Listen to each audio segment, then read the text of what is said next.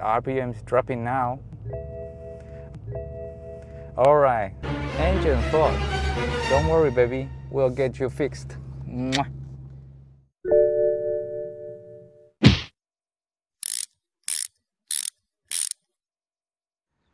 Hello, it's Carl again. In this video, we are going to change the oxygen sensor or O2 sensor before catalyzer for this BMW E90 M3.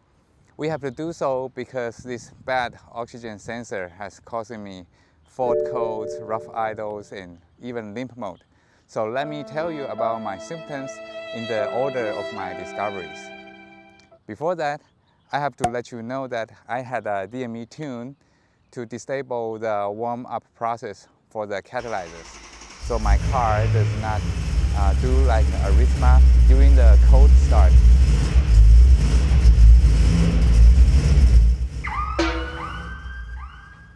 Second, the symptoms I had only occurred at idle, no matter the engine is cold or hot. So the car feels like normal at a higher engine speed. There were no problem at driving normally, cruising, or even driving hard. So symptom number one, fault codes. I had fault codes about oxygen sensor before catalyzer on bank number 1. I ignored this code because I thought it was related to the exhaust modification of my car. The code can be cleared, but they will come back sometime after driving. They will not come back right away on the next start. Second is loss of power during drive off.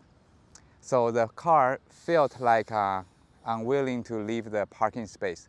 I tried to give more press on the throttle pedal, but it didn't help. Number 3, rough idles, no matter the engine is cold or hot. So at the beginning, it was just like slightly kicking and knocking on the engine. But as the days went on, it developed into a tremendous earthquake. The whole car was shaking badly. And number 4, eventually the limp mode or limp home mode. You will hear warning gong and engine icon on the instrument cluster. The rev limiter marker reduced to 4,000 RPM. And the infotainment system display will show you reduced engine power.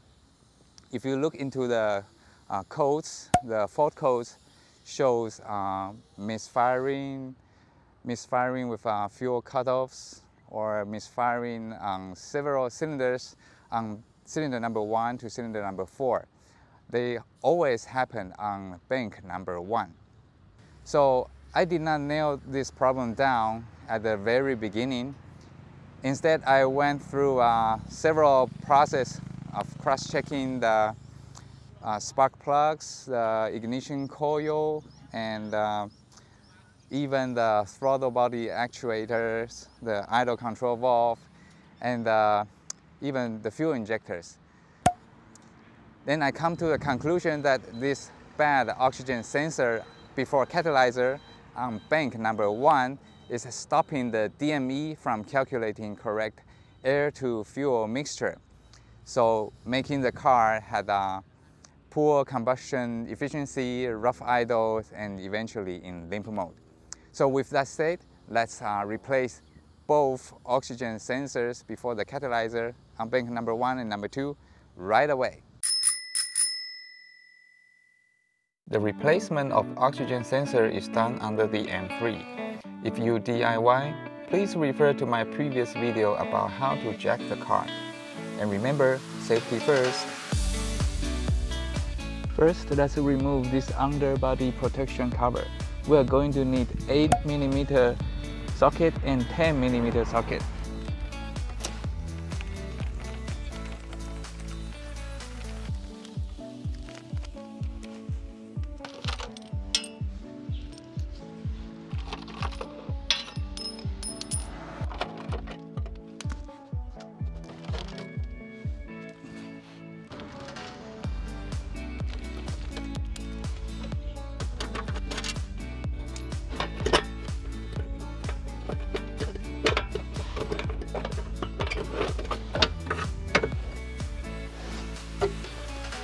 Now I'm under the exhaust of bank number 1, which is on the right. This is the oxygen sensor before catalyzer, and this is the O2 sensor behind the catalyzer. And I'm going to remove the oxygen sensor before the catalyzer. Its connector is fixed on a rack that is attached to the transmission body.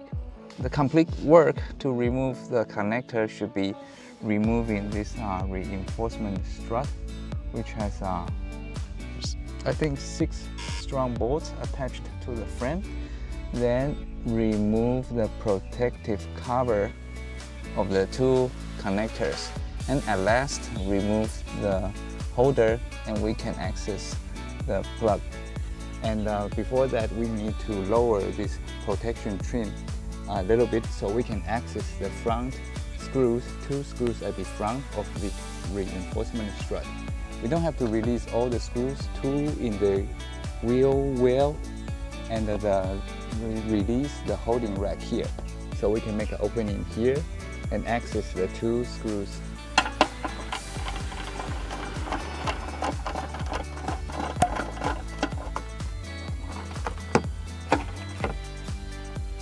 Oh, 3 screws here. Huh?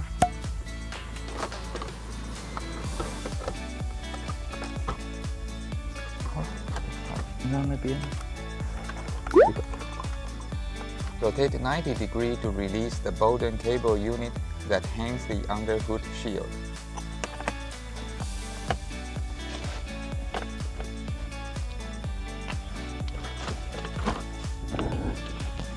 And also another one on the right hand side.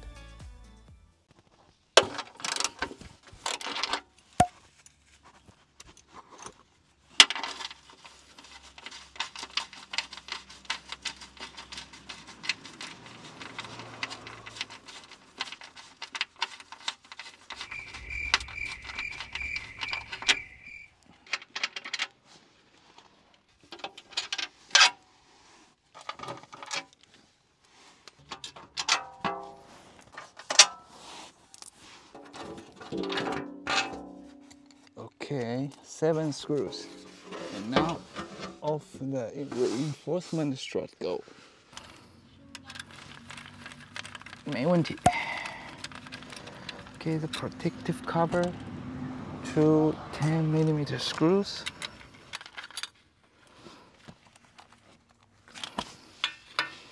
Okay.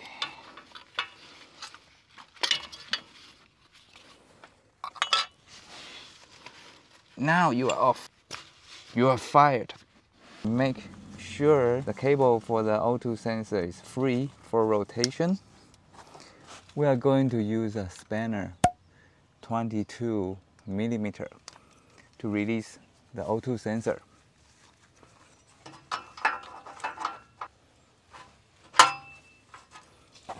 Then rotate the O2 sensor together with the cable. We are doing this just to avoid twisting and damaging the wires. Okay, the O2 sensor is out. We'll do the same for bank number 2. Let's release the connector for the O2 sensor on bank number 2. The connector is out.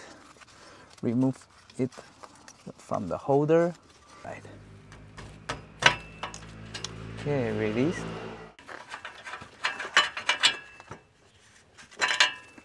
All right, number 2 is out.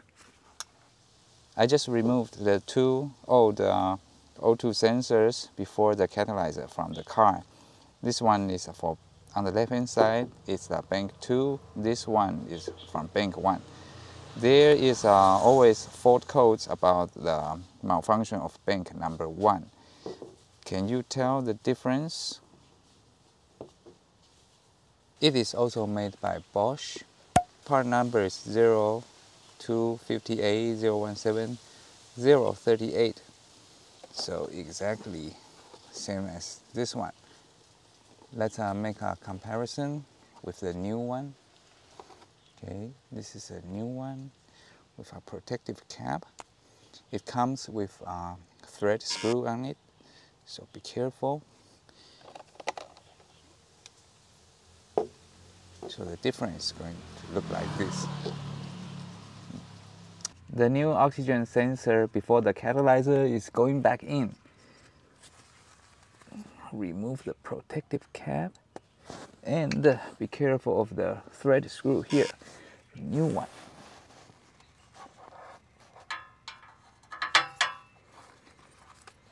And when we rotate, be sure not to twist, squeeze the new harness. Do it carefully, because that often damages the new O2 sensor.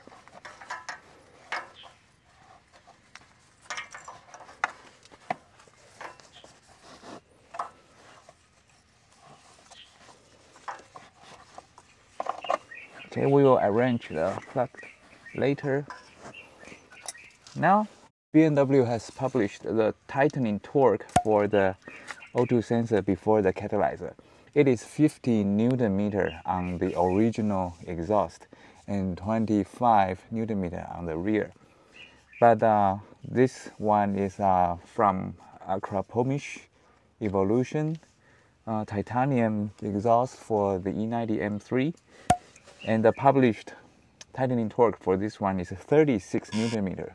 So if you are using original one, you can tighten to 50, and otherwise refer to the manual of the brand you are using.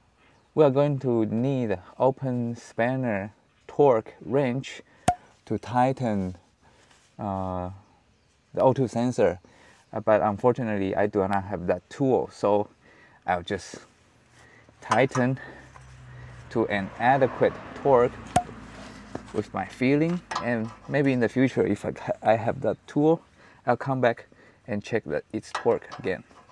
So 36 Newton meter,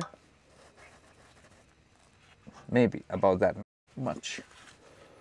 Okay, the harness for the O2 sensor should look like this, going in S shape. It's opening toward the rear of the car and go back in the holder.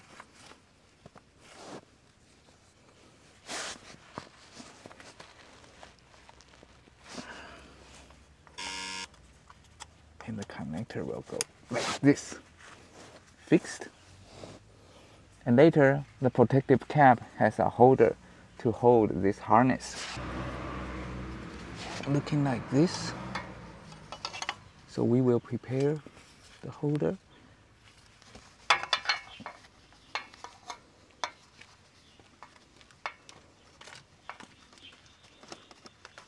Carefully place harness.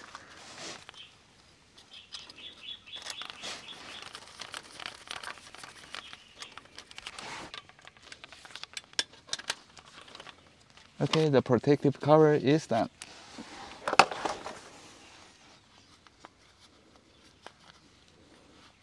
The harness for the oil meter. Okay, also make it stay in the holder. Okay, that looks good for the bank number 1. Let's do the O2 sensor for bank number 2. Just by my hand.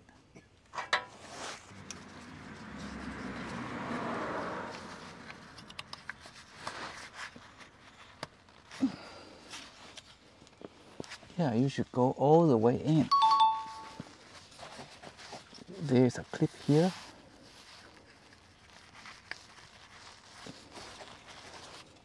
All right. Here you go. Bank number 1 is done. After we install new oxygen sensors to the car, we are going to reset the adaptation with eStart.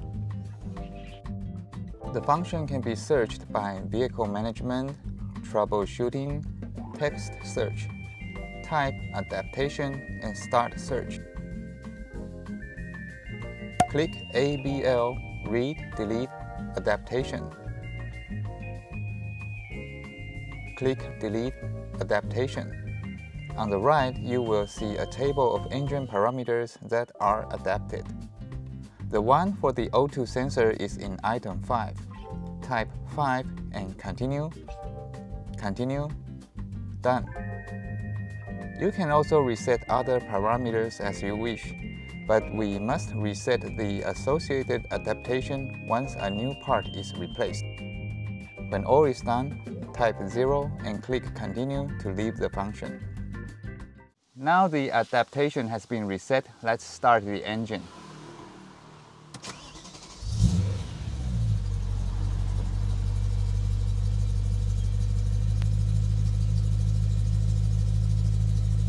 Okay, sounds very good.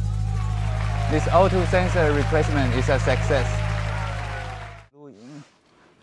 Alright, the oxygen sensors are done. Let's put the reinforcement strut back.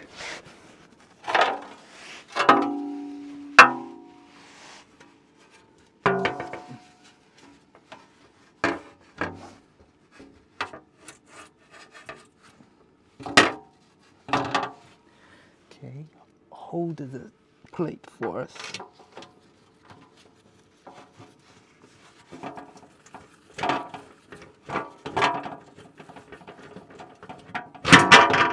Okay, don't drop or I'm gonna be smacked. So I pre-installed these 7 screws and tighten them later.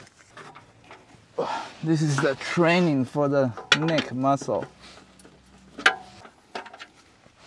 Okay, there are also 2 in the front, 1 in 2.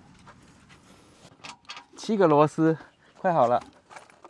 然后现在还有蚊子在咬我。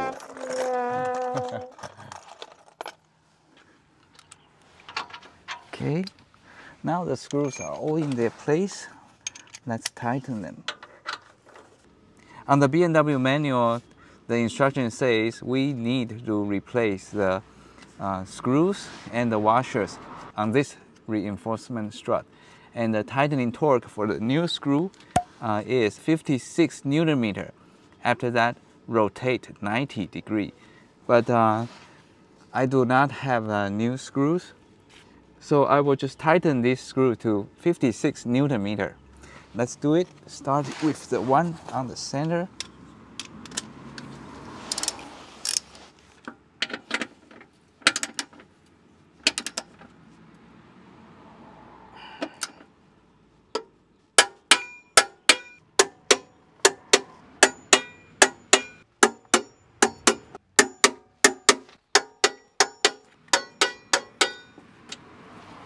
Alright, the reinforcement strut is done.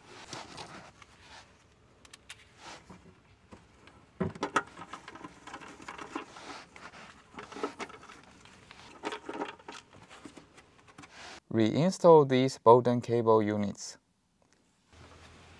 Okay, don't have to be super tight. 好，这边锁好了。Okay, after the reinforcement strut is back in place, the last piece is the protective cover for the transmission.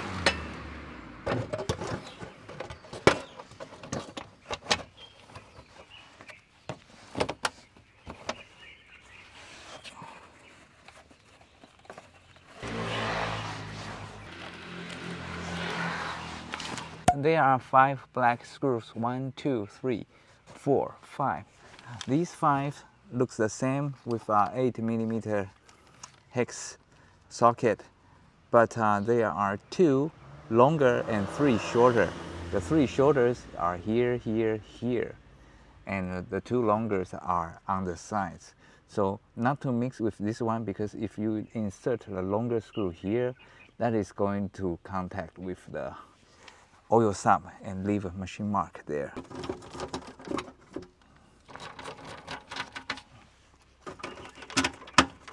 Okay.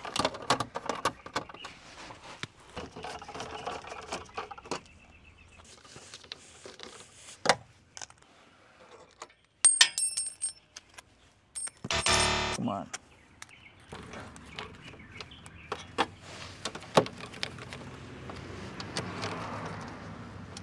all secured.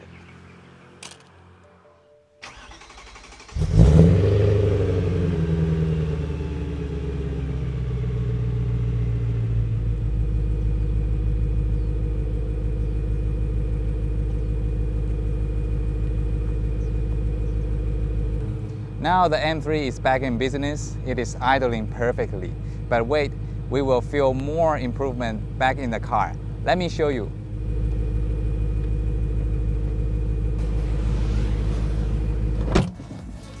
Okay, sitting in the car, you can feel that the idle quality is much more improved. There's less noise, less vibration. The car is like a smooth on a silk. And the driving off, no more power loss. It just goes like it used to be. It just goes like it should be. You can even notice a slightly increase in the power when you are driving hard. That's all about fixing the issue of the oxygen sensor. Last message to take home. Definitely look into the fault codes carefully. Regard your check engine light seriously. Resolve the problem as early as possible. Don't be like me. And I wish everyone a healthy car and fun driving experience. See you next time.